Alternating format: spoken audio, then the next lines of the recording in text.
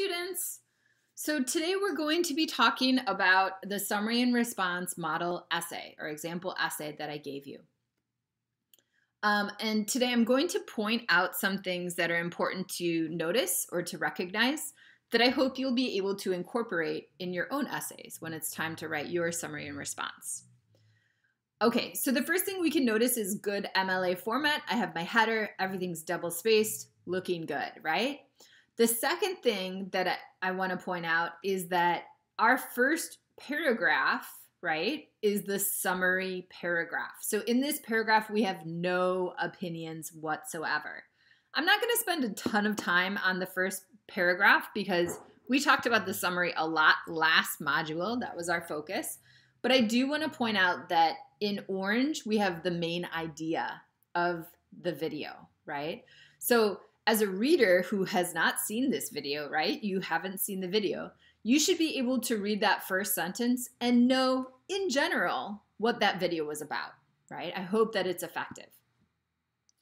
And then everything in bold here are my author tags, right? So this is important because it helps to remind the reader that these are Kramer's ideas. These are someone else's ideas. These are not my ideas as the writer of this summary and response. And that's important because later in the response, I am going to give my opinion and I want to tell my ideas, and I don't want them to be confused with Kramer's. So that's where author tags become really, really important, right? Okay, after the summary paragraph, we have the thesis paragraph. And as you guys know, the thesis for any essay is like the most important part. It's the roadmap, right? So the thesis paragraph for the summary and response is also the most important part, in my opinion, because it tells the reader exactly what you're going to argue in your response. So for me, I chose two things to argue. One thing was something I agreed with Kramer about, and that's highlighted in green. And the other thing is something I disagreed with Kramer about, and that's highlighted in pink here, right? And this is very, very common. If many times when we write a summary and response, I think students tend to want to be like, I agree with everything, right? But is that really thinking that critically? I mean, it's great. Like, I definitely think you can agree with some things, but you should always try to point out at least one part that you disagree with, because that adds more to the conversation. Instead of just saying, yeah, good job, you're saying, yeah, good job on part of that, but what about this other idea, right? So you're adding more to that conversation, and it's a lot more interesting that way. So if you're going to agree, I suggest agreeing, but also disagreeing, okay? Okay, so in green, I highlighted in green because I wanted to show you that the green part becomes body paragraph number 1 of the response. And what I highlighted in pink, the part that I disagree with, can you guess what that becomes? Oh, did you say body paragraph 2? Then you're right. Good job. So that also makes it really, really easy for the reader to follow, right? If you have 2 arguments in your thesis, each one will become a different body paragraph. Make sure to keep them in the same order. Okay, so moving down to body paragraph 1. In the first sentence, I have a topic sentence, right? A topic sentence that introduces not only what I agree with, but also why I agree with it. And I chose to talk about my friend Jamie, right, as an example, because I knew I couldn't just say, I agree with Kramer that negative experiences can change your life, because that paragraph would just be 1 sentence long. I need to add more to the conversation. So I used my friend Jamie as an example, and I compared her life to Kramer's life, her negative experience to Kramer's negative experience, how that became life-changing for Jamie, just like it became life-changing for Kramer, right? So I use a comparison approach here. And everything that I highlighted here in yellow were things where I made a comparison or made a link between Jamie and Kramer, right? And you can see that I did that throughout. Kramer's prediction that your life will have new meaning was also true for Jamie, right? Like Kramer, my friend Jamie was suddenly surrounded by love from family and friends. This health scare was very much a gift for Jamie, like it was for Kramer, because da da da da da. So this is very, very important. These parts in yellow are important because many times the biggest mistake that I see students make when they write a response is they will just tell the story of their friend Jamie. And they'll just talk about Jamie and Jamie and Jamie and Jamie, right?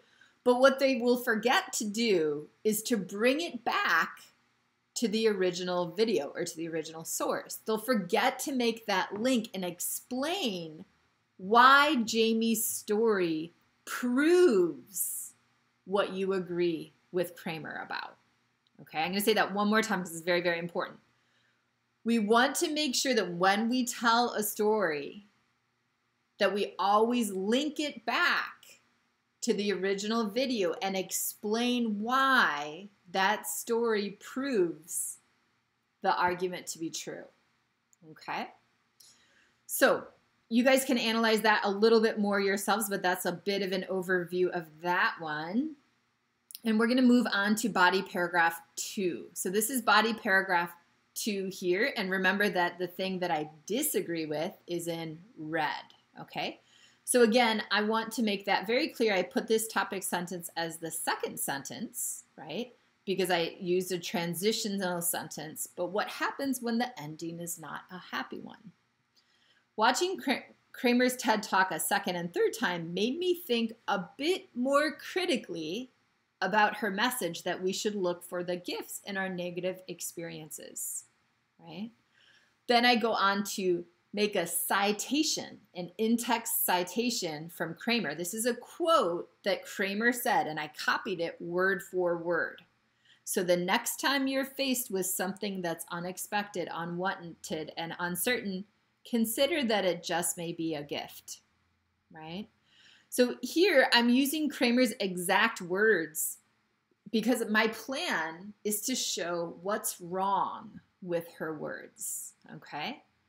So I go on to say, I began to wonder, is it really a good message for everyone? And here the key word is everyone, right? And then I use an example and I tell a story, again, about someone who I know very well who had a really terrible, tragic event in their lives.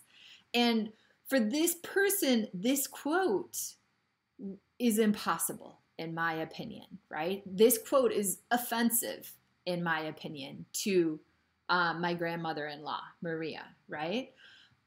So again, just like in body number 1, we're seeing not only I disagree and here's why, but we're also seeing in the yellow parts, we're seeing me make a link between Maria's story and Kramer's story. In this case, because it's something I disagree with, I'm using Kramer's words to show why that's not true for Maria, and therefore why that's not good advice for everyone in the world, right? So I'm using Maria's story to prove my point, but also using Kramer's words to prove my point as well. Okay, the last thing I want to show you is the conclusion, right? Students get a little bit confused with the conclusion sometimes because they think the conclusion should be a conclusion of the summary. But in fact, we're just using this summary to tell the reader what happened in the video. The main point of this essay is really the response. So when we write the conclusion, we want to write a conclusion for the response. We're writing a conclusion for the response, okay? So here we can see that I've summarized in green is the things that I agree with Kramer about. And again, the things in red or pink are the things that I disagree with Kramer about, okay? I start off general, then I go into Kramer and I talk about Jamie. I also talk about Maria, just very little bit, right? Because I already talked about them extensively in the other paragraphs, but I'm just mentioning them. And then in the end, I make a suggestion, right? This brings it out to the wider world. This is not just about Kramer. This is not about Jamie and Maria. This is about everyone. And this is my advice to all of my readers and all the people in the world, really. So I say, instead of trying to fix someone's trauma and demanding that they see it as a life-changing experience, I propose we try to empathize with the people who are suffering and experiencing what is sometimes an unimaginable grief. I hope we can all understand that everyone's experiences are different and unique and allow people to grieve and heal in their own way and in their own time. Okay? All right, so I hope you guys can see that this has some similarities with every essay that we've written, but it also has some differences, specifically in organization, okay? If you guys have any questions or would like to talk about this example or your own writing, your own summary and response, please feel free to email me or make an appointment. All right, have a great day, you guys, and thanks for watching.